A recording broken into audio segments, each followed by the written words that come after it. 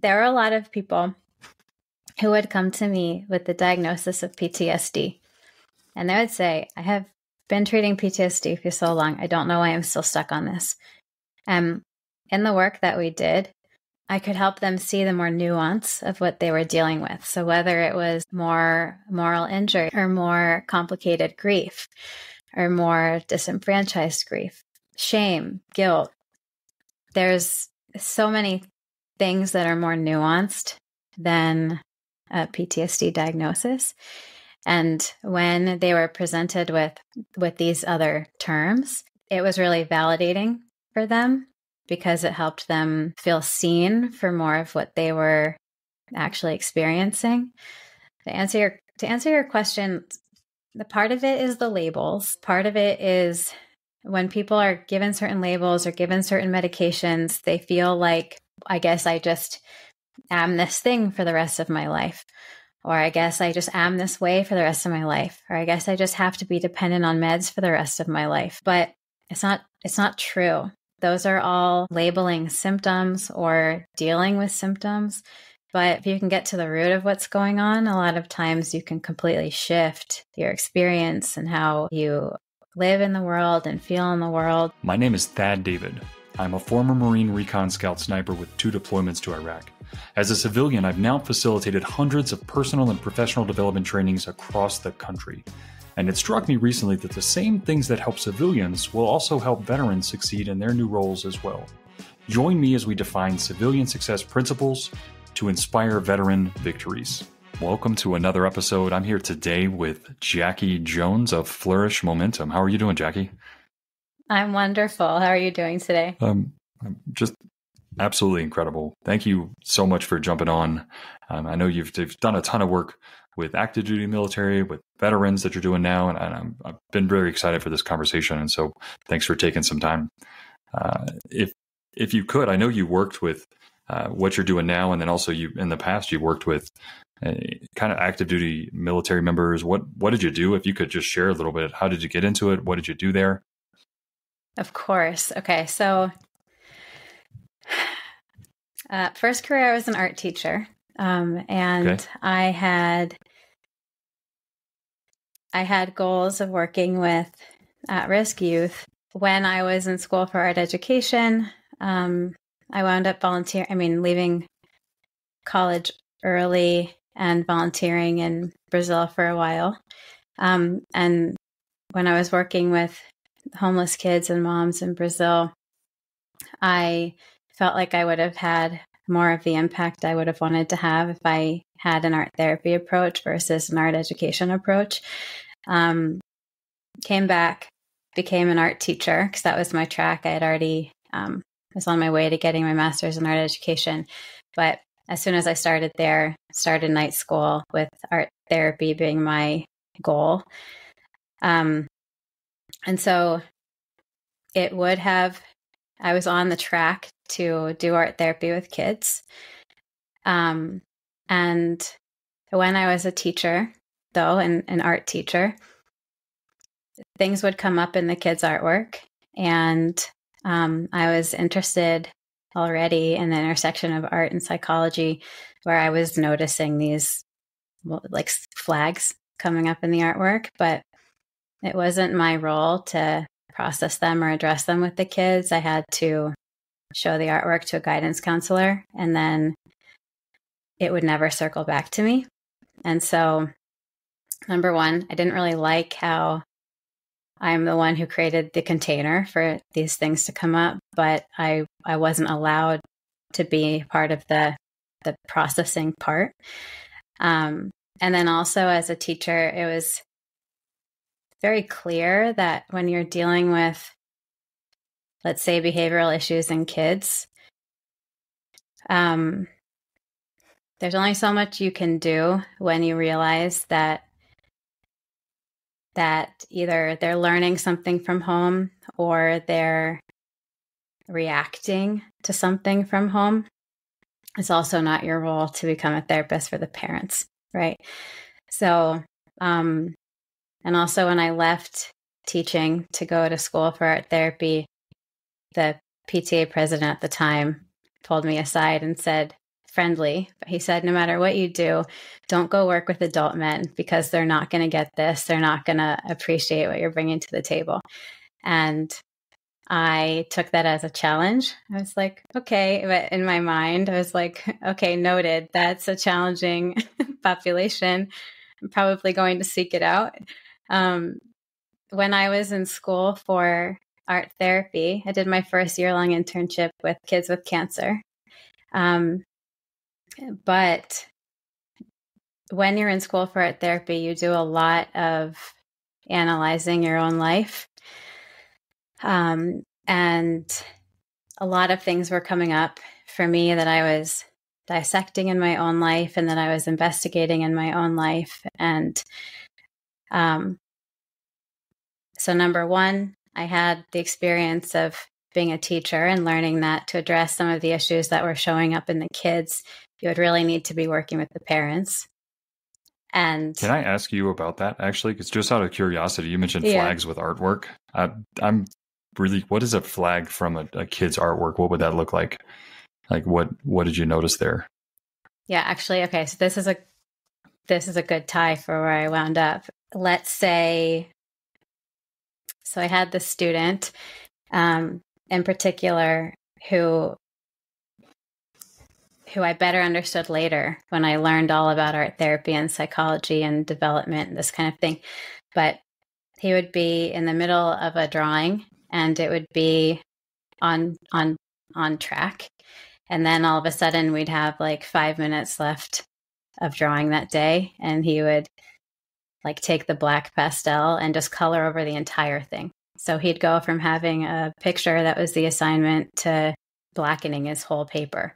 Or he would have like a normal second grade project would be like an architecture project, like design a dream home or something based on these different principles. And everything would be going according to plan. And then at the last 10 minutes, he would like draw a bomb all over it or something.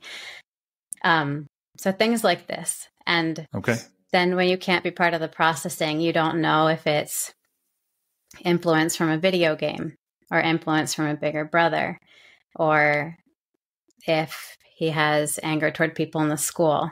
And so things come up that you want to better understand. What's this kid going through? What are the emotions underlying this? Because you don't want to read into something incorrectly, but that's not your role. It will circle back to when I started working with the military, actually. That same concept. I was just curious because I'm looking at my kids' artwork. Like my son drew me a heart within a heart within a heart. So I was like, I wonder how am I going to analyze all the drawings they bring home from school? So I was just curious to know what that was. It's a very intriguing thing. I would have never thought to think about the psychology inside of what's taking place while kids are drawing, but it makes perfect sense. And so you wanted to be part of the processing of it, and you kind of followed that pathway? Yeah. And so where did you end up after all of this? So at the same time, also uncovered things about my family, like an uncle who had served in Vietnam, died from ODing, and my grandfather, who I never met because he died before I was born. He had escaped the Holocaust. So that's number one. But number two, he wound up being a service member for the U.S. And later on, he died, and he died in a train track. So they don't know if it was suicide or malicious. And also I was in a relationship where there was, the other family had just long-standing prejudices they couldn't overcome, couldn't see me as who I am as a person. But it was rooted in conflict in other areas of the world and other times. And so all of these things came together, and it's like, okay, it's more than just a challenge to go work with like, quote unquote adult men. There were lots of reasons that I it would have made sense for me to go work with kids, but I felt more and more guided to go work with the military in particular. And so my second year internship when I was in grad school for art therapy wound up being at NICO. So I was at the National Intrepid Center of Excellence at Walter Reed for a year-long internship, providing art therapy there. And it was a phenomenal experience. And while I was there, the Intrepid Fallen Heroes Fund had gotten the money and was breaking ground on outpatient settings that would be like the NICO, but the NICO program was only 4 weeks. So especially SEALs would be sent there to do TBI, PTSD assessment and rehab for 4 weeks, but then they'd return and they would have nowhere to do the same sort of modalities that they had just been exposed to. So for example, someone may have really been taken to art therapy, but you can get a lot in 4 sessions, like 1 time a week for 4 weeks. But it's more uncovering the root of what's going on. Generally, you need longer than that to then, once you have the root of what's going on, process it and integrate the changes and transform within yourself. So anyway, then that's just art therapy. But, people would receive acupuncture there and then have nowhere to keep getting it or, that kind of thing. So they started breaking ground. Yeah. No, it makes me think of like if I ever have a gap of time where I stop working out and kind of get out of shape, I have that moment where I work out for a month and then you kind of hit that crossroads where it's like, you know what, I can go back to eating cheeseburgers. I can, and you let yourself kind of slide, but you're feeling good. And then what I'm hearing is they come to you for 4 weeks, experience some good stuff, and then they go back to their units. Yeah. And then they don't have it back in the same old without actually having access to it. And just for clarity's sake, What is a typical, you mentioned acupuncture, what does art therapy consist of? Just so we can kind of follow along what somebody might be doing for 4 weeks. So what does art therapy consist of? Well, so this was at the NICO, it was 4 weeks. Okay. And they've changed the program a bit since then. But from there, we would do masks the first session, first week. Second week was writing. Third week was a montage experience. And then fourth week would be being able to finish any one of those projects if they weren't done yet, or doing something more individualized for the person. Because the first 3 would be groups, and then you'd usually have a one-on-one. So just one-on-one with people. And then the year I happened to be there as an intern, they were breaking ground on a site at Fort Belvoir. So that was going to be the first satellite center to open that would be set up very similarly to the NICO, except the point was that it would be outpatient. So people could still be living at home, still be working with their unit every day, but then also be able to incorporate, longer term treatments along the way. So even though the art therapy at NICO was really successful, they initially weren't going to include the art therapy at the Fort Belvoir program. So I had written a proposal to the National Endowment for the Arts and was granted some pilot funding, essentially. And I presented at Belvoir and said, this is everything we're doing at NICO. Why you should give me a chance to bring it here. And they just gave me a room, and they weren't paying for me at that point. They just gave me a room and like 3 months to try to embed myself.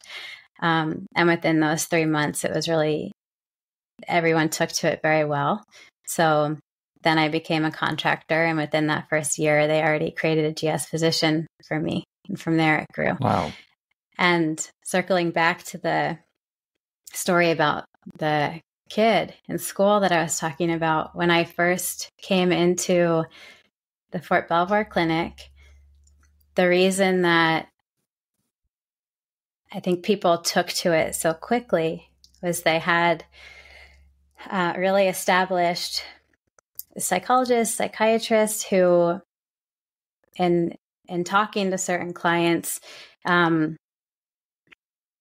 do what they would normally do. But then there were a couple of clients in particular who would bring in artwork that they were making, whether they created a sculpture at a community ceramic center or had drawn an image at home that they brought in to share with the psychologist or psychiatrist. And like one, for example, one of the first ones brought to me,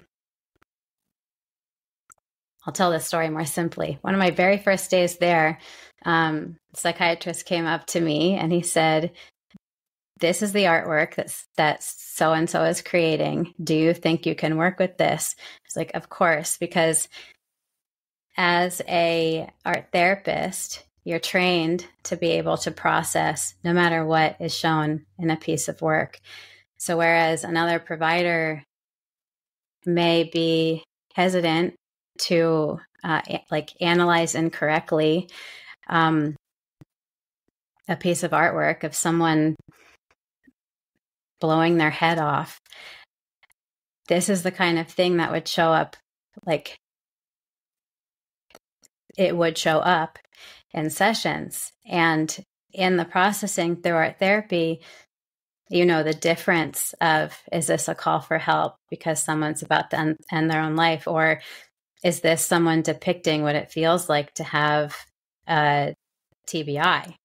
Or is this how someone is expressing how they feel like they're just exploding emotionally? So whereas in schools, a lot of times you have to shut down certain symbolism before you can really get to the root of what it means, it was really nice working for the military and having the ability to not shut down what came up, but to just be able to authentically process it. And so what do you do when what does that processing look like? I mean, what do you do after that point? Or what did you do in those situations? Well, it varies across the board. But so I'll say that in psychology, a lot of times they're taught to analyze artwork, meaning that certain symbols mean certain things. But in art therapy, we are taught that the same symbol could mean something very different for everyone who creates it.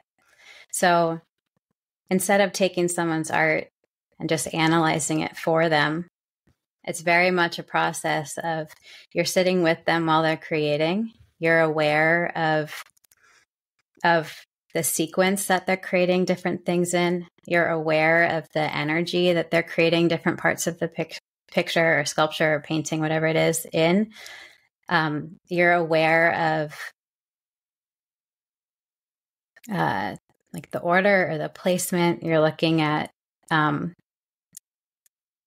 body cues. You're really observing so many different things. And then after the person has created what they've created and it's there on the table, number one, we have a triangle that occurs where it's no longer like a dynamic between a therapist and a client.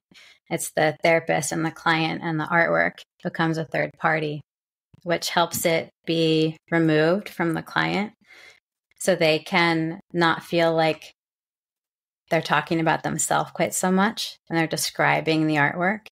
And through the describing of the artwork, you can learn a lot and help guide them through really getting the insight into why they did things in a certain order, or like you can really analyze the dynamics of things on a page. So just as an easy example, someone who made a mask one day in his very first session was able to look at it and say, oh my God, I thought that X thing was affecting me 5%, but I see that one thing is actually affecting me like 95%. So that thing that I wasn't dealing with because I didn't think it really mattered is actually what I should be dealing with first.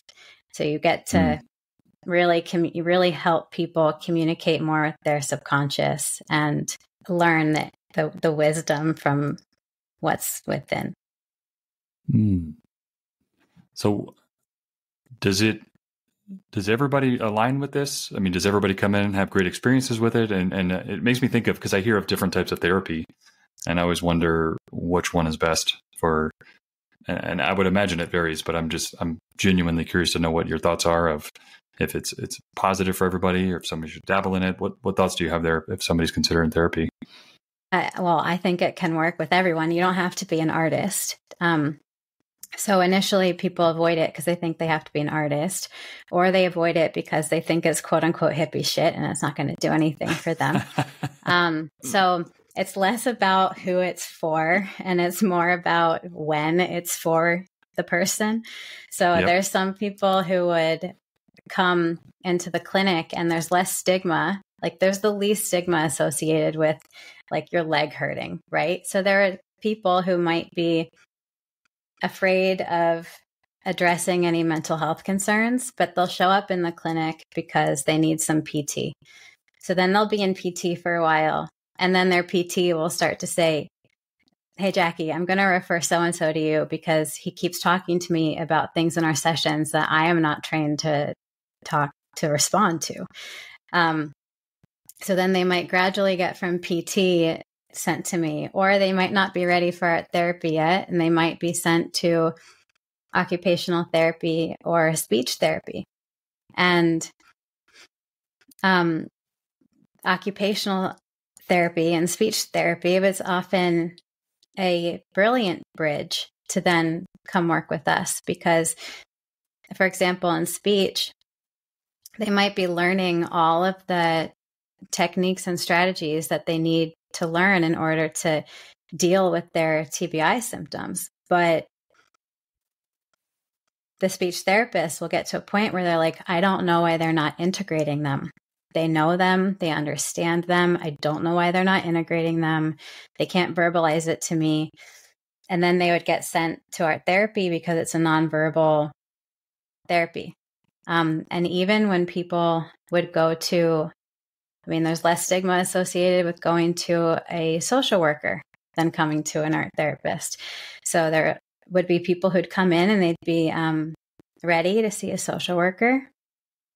And then they would hit points that they just could not talk about.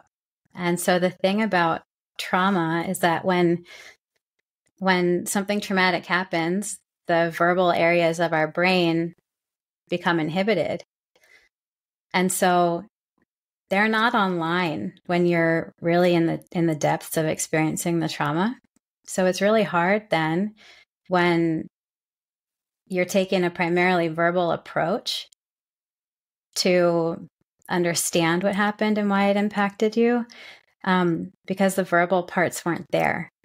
So that's where a nonverbal therapy like art therapy is really great, because we actually, a lot of therapy goes top down, which means like you know something's bothering you, and then you understand like the emotions and unconscious reactions that were beneath it. But in art therapy, it's the reverse. It's bottom up. So we create an environment where you just create intuitively, and then based on whatever was intuitively created, things come up from the subconscious, and then you're able to describe what's on the page, and then you have meaning and understanding from it. So a lot of people are able to find success through these nonverbal ways of expressing and processing that could break through the blocks that they were just getting to verbally. So sometimes it looks like resistance. Like sometimes there were providers who thought the clients like just weren't talking, but those clients would come to me and say, I didn't have anything else to say. And so it's important to have all of these different pieces working together. Yeah. So it's less about who it's for and more about when it's for you. Well, and I could see I love that you pointed out just people say I'm not an artist is probably something I would imagine comes up really quickly. And I'm really intrigued by it. What it would, and obviously I would encourage anybody that's seeking it, go see a professional. And I'm curious, like, what would be the first, like, would you literally just sit down and start drawing something? Is that? Well, in art therapy, it's funny. It kind of seems like we're doing nothing, but we're actually doing a lot. So like in a first session, it would be hard to take someone who doesn't consider themselves an artist at all and just give them a blank piece of paper and say, draw something, because it's kind of like the container of possibilities is too wide and the person would shut down or not know where to start. And so we think a lot about the right amount of a container to provide someone, and then the right directive so that they have ample opportunity for genuine self-expression within that container. So yeah, it looks very different in every session, but there's a method to the madness. There's a reason that we'll give a mask versus a piece of paper versus a canvas. And there's a reason we'll give colored pencils versus charcoal versus magazines to cut up. I'm sensing a Marine Corps eating crayons joke somewhere that somebody listening is probably going to be.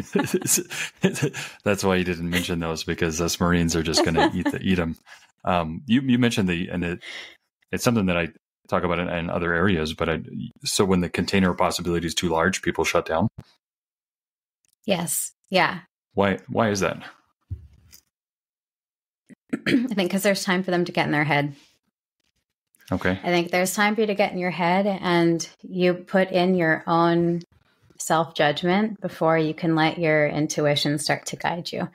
So we give just enough container that the direction is there, but there's also freedom to self-express.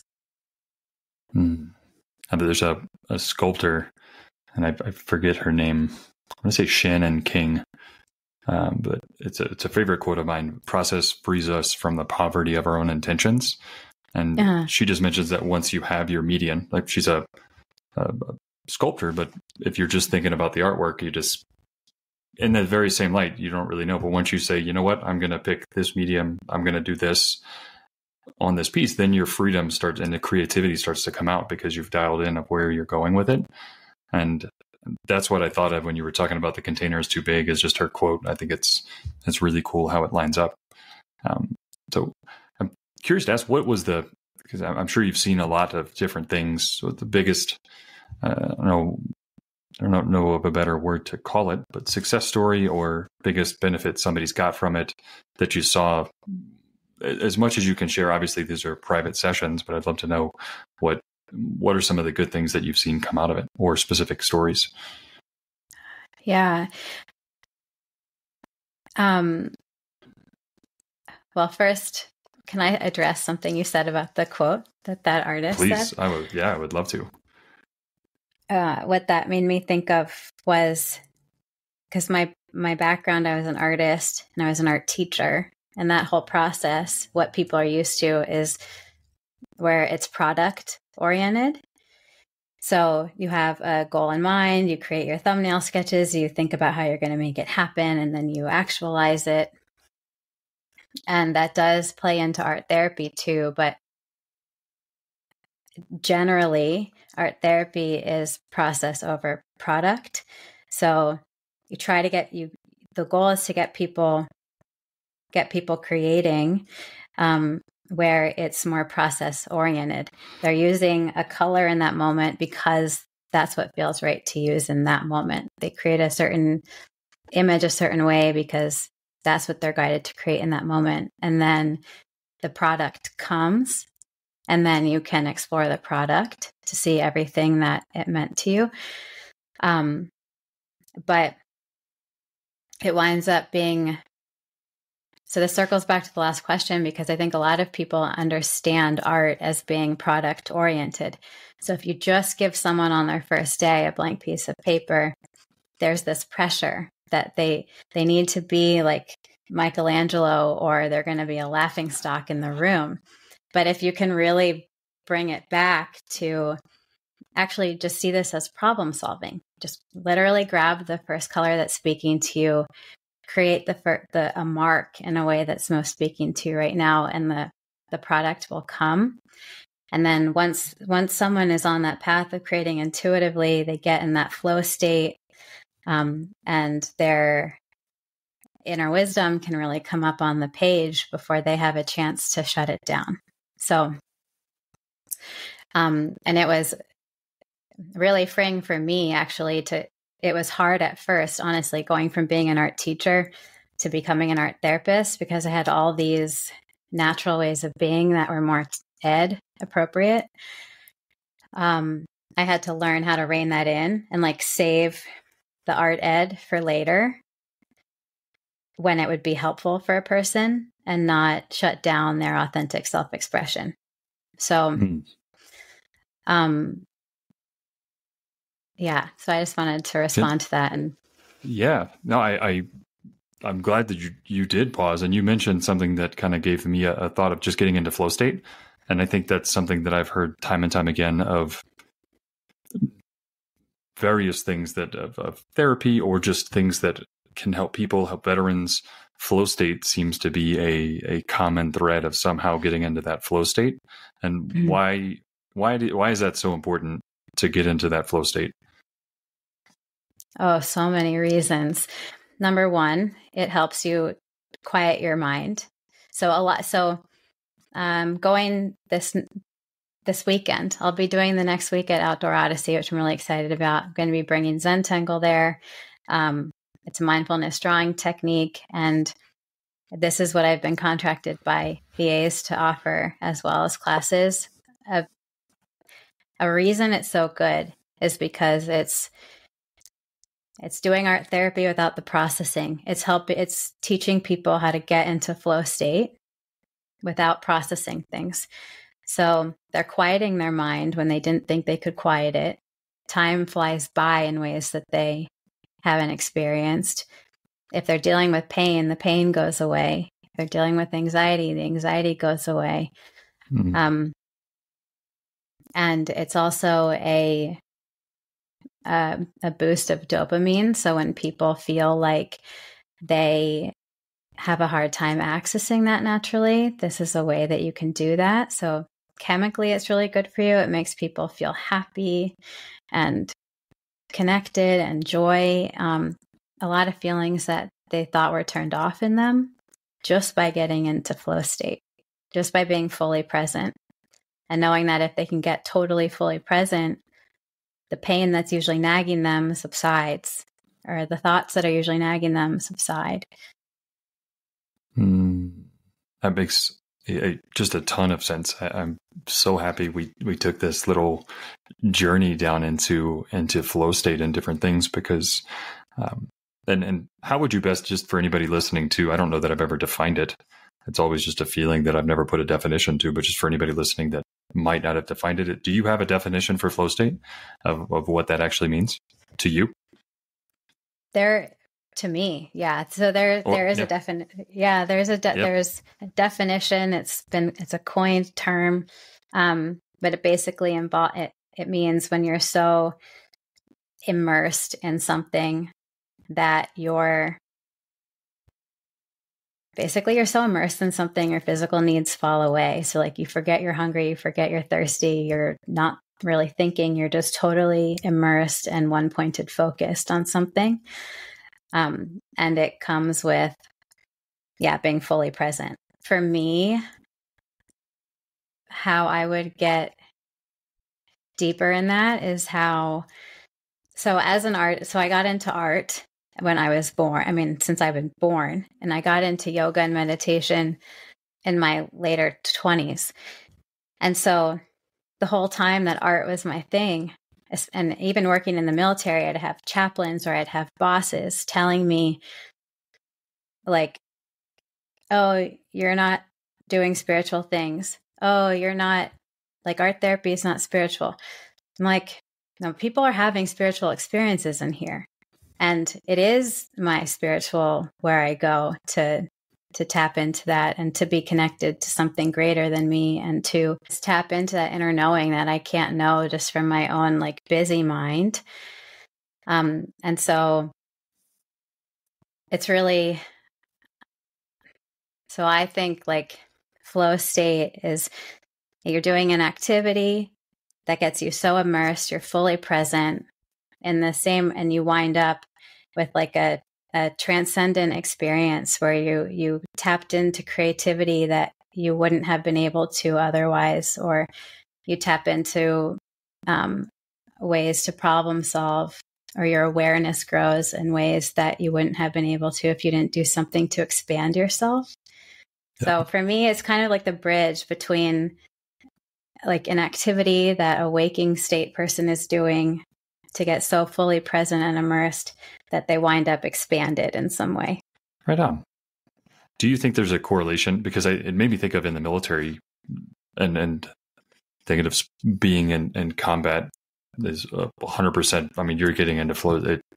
It'd be hard to not get into some sort of a flow state being in combat, but also just, I mean, for anybody that wasn't in combat, but I'm speaking from veterans' perspectives, but when you go into these, even just going to boot camp, going into your primary schools, and a lot of times that flow state, I think it's forced upon you. Is there a correlation there just for that connection point, that familiarity? Yeah, I think I know how to answer your question, but yeah. So the first thing that comes to mind, and you can redefine your question if I'm not hitting it right, but there would be some people who would come to sessions and they would be really hard, and like trauma processing sessions in the earlier years of doing art therapy with the military. There was someone in particular who one day told me that he builds it into a schedule to come to art therapy and then go to the shooting range before he goes back to work. And at first I took that as like, oh my goodness, he's like going to get out some rage. But then he explained it to me like, no, that's how I know to control my breathing. Like that is the one place I know how to control my breathing so much that I'm calm and stable. Like that was his main way of emotionally regulating. And so that's really good information, because then I could start bringing like, the yoga and meditation breathing into sessions and not have people leaving feeling like they needed to go to the range, but also like that's a really good, I think, connection point to understand. But I know there's a ton of great benefits, and everything you mentioned was great. Just tying of a definition of it, why it's important to get into it. And it just made me think that if people aren't getting into it, and it's so good to find it again, I'm pretty confident anybody in the military had definitely experienced it while they were in the military. And then if they get out, obvious benefits of doing it for the benefit of just getting into flow state. But I wonder what it's been interesting for me, the breathing, which I'm excited to talk to you about more. It's when we get to it, because I've been doing a lot of running and heart rate training and being very intentional with everything that impacts my heart rate at all times. And it's been pretty fascinating. So I'm excited to ask you about that in a little bit, but I don't want to derail us from where we're at. And I did ask you earlier, thank you for taking this side road, because it was very beneficial for me. I really enjoyed it. What success stories or story, what are the benefits? What have you seen people kind of get on the back end of going through art therapy?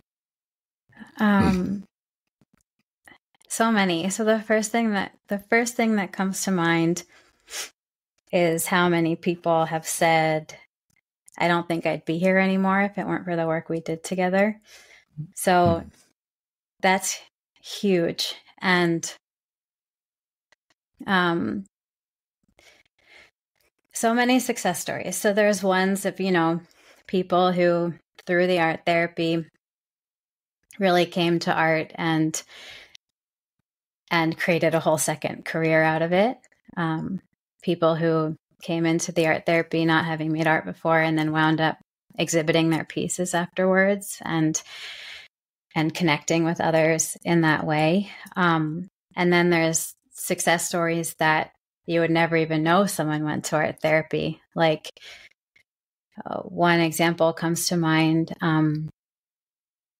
someone who was so ashamed of something that he had accidentally done, that he totally shut off from his family. And he just, in his mind, there was no way that if his wife knew he had done this thing, that she would ever accept him as a person. And he carried this, and it was eating him up, and it was really affecting his whole dynamic at home with his family, and internally. And so we spent time identifying what that thing was, and then doing work to process through it, and then integrating it within him enough that he could accept himself enough for it, that he felt ready to talk to his wife about it. And so then we set up a session where he invited her into a session so that he could share this with her. And then the thing is, when he shared it, she said, I know. You've basically, he had told the story when he was blackout drunk one night. And that was like a year prior. So it was really healing for him to know that she never left him. She didn't view him differently after even knowing that, like before he even came to art therapy to work through it. But also going through the art therapy brought him to the point that he accepted himself enough to even be able to bring it up. And that's just one example, but there's people who, a lot of Marines in particular are like so passionate, and they, really, so many Marines would, when they're so upset about things, the like physiological symptoms were great. Not just Marines, but this happened a lot. I had people so angry at themselves that they like burst their abs from the inside, or who were constantly passing out, like just blackout, passing out in random places when their stress would get high, or whose heart rates would send them to the ER and they wouldn't even know what they were thinking of. And so for one person who was having a lot of medical issues, it really stemmed from the fact that he had over 60 losses, whether they were people who served under him, who were killed during combat, or there were people who came home and committed suicide, or came home and died of something medical later. But he was carrying over 60 losses. And in the art therapy, he is someone who on the first day he left, because he knew it was going to open him up. But he came back and apologized, and we worked together. And it was really deep, and we did a lot of work together. And one of our culminating projects was actually going through and processing all of those. It was like 67 deaths, and creating a piece. And so he was able to really unpack each person, each experience, how he wanted to integrate each person forward, and then created this really beautiful commemorative artwork that he has in his home. So, and then there's a reduction in medical issues, and a reduction in all the ways that stress just can kill you from the inside out. So a lot of stories like that. Well, that is fascinating what you just shared.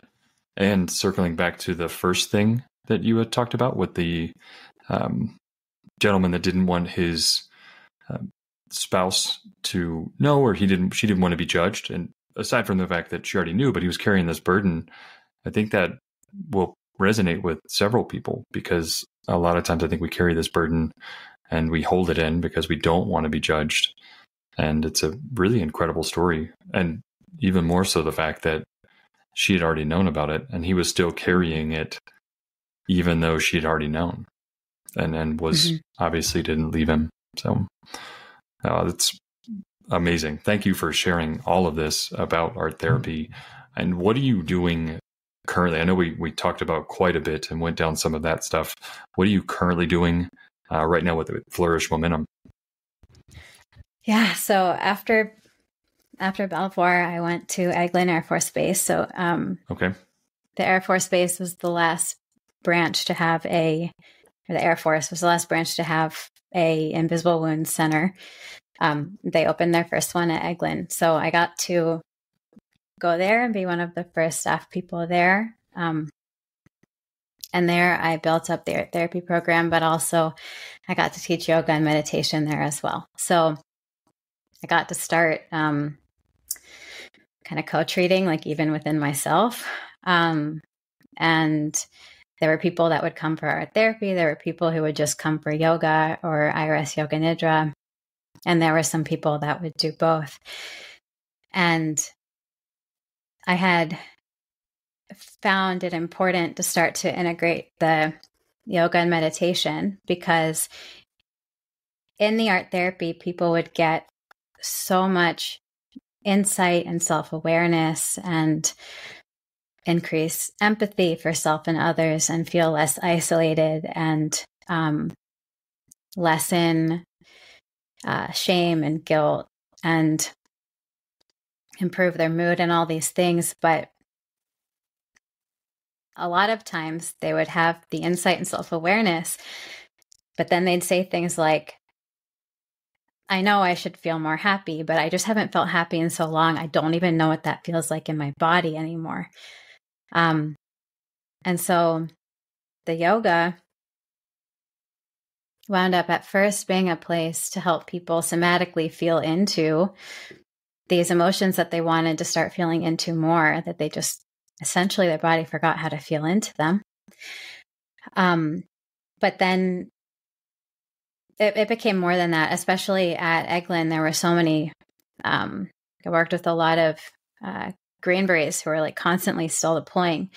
And when you're, coming to a session or two and then going away for months, like back into a combat situation, it's not good for you to be like opening up, closing up, opening. It's difficult. When you're in combat, you have to be really externally focused. And if you get too internally focused, then it puts you in danger, right? So the yoga wound up being, so in that setting, art therapy was really good for people who were about to transition out and had more time to really focus on their mental health and kind of processing through anything they didn't want to carry forward the effects of as they moved into their, post-retirement life. But the people who were still constantly in a deployment cycle, yoga was actually really helpful for, because they didn't have to process anything. They didn't have to open up. It was just more like a place where they could get so present. Their mind was clean and clear and quiet. It was a place where they could practice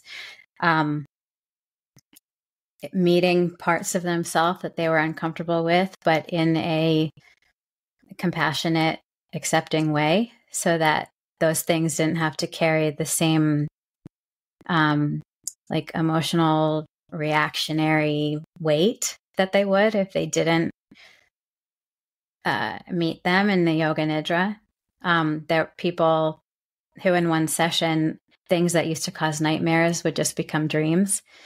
And so it wound up being a really nice way for them to have therapeutic effects of having less nightmares, being able to quiet their mind, working through emotions they were struggling with without having to open up and process anything. And then the people, What were you going to say? Oh, I was just going to say, and then the people that I could do both with, who were there for a while, I just got a deeper sense of kind of how to interplay the modalities and what makes the most sense to give someone when, and then that led into eventually going private. So with so just quickly to make the bridge, and we can dive into what aspects you want to. But as a provider, there's a lot of, there's compassion fatigue, there's vicarious trauma, there's using all your tools on yourself, but and then also getting help. But when you're treating trauma, like 9 hours a day, every day of the week, sometimes you start to lose, like, you can feel a feeling, you can feel a reaction. You don't know if it's yours or if it's someone else's that you've absorbed, or it's just important to then have ways to address your energy as well, basically. So when there's confusion about, like, well, I've worked through this, is this my grief or is this someone else's, that kind of thing. I wound up getting into Reiki, and that was really helpful for clearing the things that I had already worked through psychologically, that I had already worked through somatically. And from there, I went private so I could bring everything all together. So I work with people privately now, and I address the mind, body, soul, and space. And so I can pull in the art therapy when it's needed. I can pull in the yoga and meditation when that's needed. I can pull in the energy work, like Reiki and theta healing and sound bowl therapy when that's needed. I can pull in feng shui when we need to work with the energy of the environment and the space. And so it's a much more holistic approach now. I really loved working in the military settings, but even in the setting where I was brought on to do yoga and meditation too, it's like all down to numbers. And so, like, if my art therapy wait list was longer, sometimes they would just cancel one of my yoga sessions and have me do art therapy instead. And I'm like, I understand, but I also, there's this whole, like, treatment plan I have going on with people. And it's, anyway, so now I have more ability to really bring to each person what they need at that time. And so that's what you're currently doing now is people contact you, they reach out, and you're currently helping them process through items? Yeah. So people come when they have some sort of emotional or physical pain, or when they have some sort of block, something's holding them back and they can't figure it out. Veterans come and they are tired of doing the runaround. That's not really giving them answers. Have people who are able to decrease the medications they've been put on by bolstering their, like, holistic ability to deal with their symptoms. So people come for a lot of different reasons, but I provide them holistic therapy, which means while one person's working with me, they might experience a variety of actual modalities.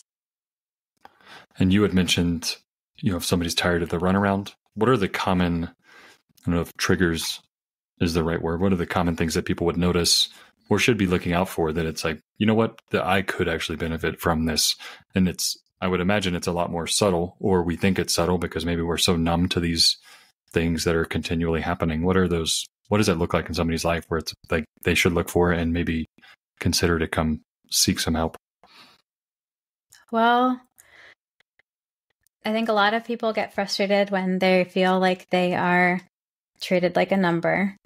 So, number one, don't treat people like numbers. They're very much who they are.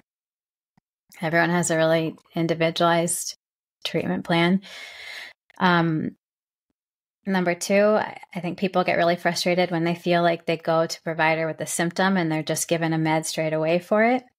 And then they get more frustrated when they wind up being on one medication that is causing symptoms. And so then they're put on another medication that addresses those symptoms but causes other ones. And they just start kind of symptom chasing without dealing with the root. So with this, we can really come to the root.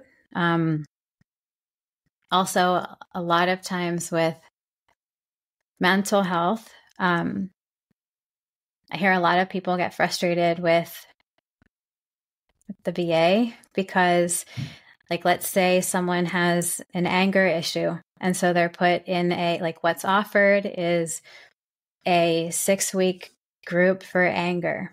But they might not need the psychoeducation. They might not need the group setting. They might need something that's going to really go to the root of their particular anger. So, and a lot of times when people when they're assigned a counselor through the VA, the sessions are short. Either the duration of sessions they're allotted or the individual sessions they feel like are too short to really get into the meat of where they need to go. Mm-hmm. But also, what's nice about coming here is you don't have to talk if you don't want to. So I have really transformative sessions that happen when someone is just laying for an hour and a half receiving sound bowl therapy. And so for them, they just get to come and completely relax, go into a theta state, which feels like you're lucid dreaming. It's really relaxing. And then at the end of it, you have released things that you didn't know how to otherwise, and real transformation and shifts happen. So like a lot of the current feedback I get, especially after the energy sessions, is like, I don't know what happened, but that just doesn't bother me anymore. Like those kinds of shifts just happen after each session. So there's, a lot more room to dive deep in a different way here. And if let's say there's 100 veterans listening at this very moment in time that don't know if they need to go get therapy or get some help or reach out, if you mentioned kind of anger issues, or, what are the things that somebody that's listening that isn't even considering this, what are the things that would be signs or symptoms of like, what, if this is happening, you might want to consider going to talk to somebody? I would say if your past is driving your future. Okay. So yeah, if anything in your past is getting in the way of you being who you most want to be or living the life you most truly want, then this is perfect. So what I come equipped with, the psychology side of things. And so we can meet and process the root, but I also come equipped with the things that help propel people forward in a very authentic way. The transformations, the shifts happen internally. So the thing is, and something that we talk about a lot in yoga and meditation, is the subconscious drives your past, and your future is the unconscious. So if you don't know how to tap into like expanding your mind, then your past is driving your future, and that's not how to get where you really want to be. It's not your maximum potential. So what is because you mentioned subconscious and then unconscious, what is the difference between the subconscious and unconscious mind? So the subconscious is more like your conditioning. So things that have happened to you may affect your reactions or your triggers or your tendencies. Whereas the unconscious is more where you're at when you're just like fully present in a state of witness and awareness. It's a deeper wisdom. So like the answers to how to get to where you need to go are within each of us. But when our past experiences are traumatic or our conditioning is really prevalent and loud, it's hard to get beneath that into the deeper inner wisdom that knows how to get where we need to get. So if I'm hearing this all correctly, the subconscious, the past, the conditioning is almost a blocker for getting into that unconscious, deeper wisdom. Yeah. Okay. I very much appreciate that definition. I'm glad that I asked. I've always wondered, I've heard the differences, but I've never actually stopped and asked somebody. So that's great. Thank you. And so do you do work? Oh, what's up? Yeah, I was just going to say, so concretely in here, if we need to better understand a subconscious block, well, we have the tools for that, like the art therapy. And then if you've already processed through, a lot of times people come, they're like, I've been in therapy for years. Like, I know what's bothering me. I know why, but I can't shake it. So it's getting beneath that and being able to drop into these like deeper states of consciousness where you can create more of the life that you're seeking. Which is the goal. And that gets back to, if your past is driving your future, then it might be time to consider, or it might be beneficial to go consider speaking to somebody. Do you do any virtual work, or is it all in person? If somebody was looking to reach out to you and get some help, does it have to be locally, or do you do virtual stuff? Yeah, I do both. So okay. I have an office. People come in person, but I also can do everything virtually. So I would say it's about half and half right now. For a while, it was like 2/3 virtually, 1/3 in person. It's about half and half right now. But yeah, I can work with people from anywhere. And what would somebody do to get in touch with you? I do have one more question I want to ask you about, but what would be the ways for people to get in touch with you? What's the best way for somebody to just kind of look into you and see where you're at and possibly reach out to get some help? So lots of ways. I have a website. It's flourishmomentum.com. So you can, on the homepage, click get my free guided meditations. That will give you a free gift. It will also put you on my email list. There's a contact me form. If any of that is not working, my email is Jackie@flourishmomentum.com. And I'm active on Instagram, flourish_momentum. So you can DM me or learn more about what I do there. I have over 100 videos on YouTube. So that's just youtube.com/Jackie Jones. It's a lot of guided meditations and yoga practices.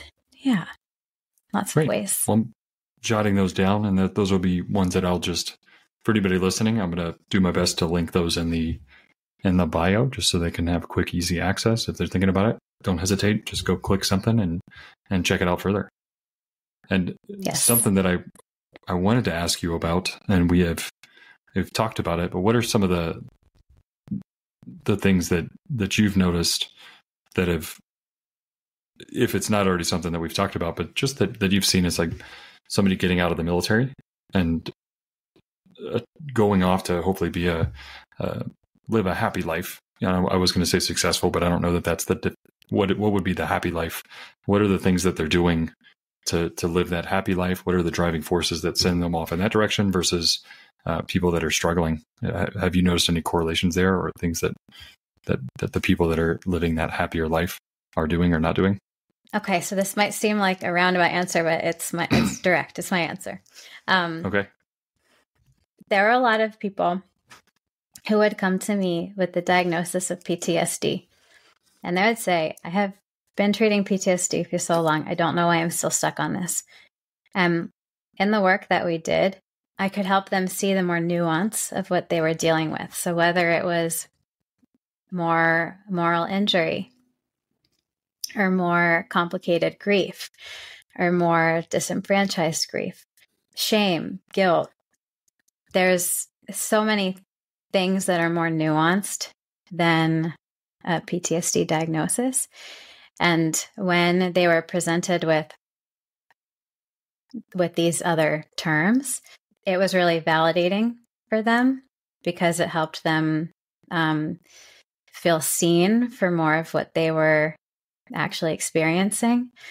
To answer your question, the part of it is the labels. Part of it is when people are given certain labels or given certain medications, they feel like, I guess I just am this thing for the rest of my life. Or I guess I just am this way for the rest of my life. Or I guess I just have to be dependent on meds for the rest of my life.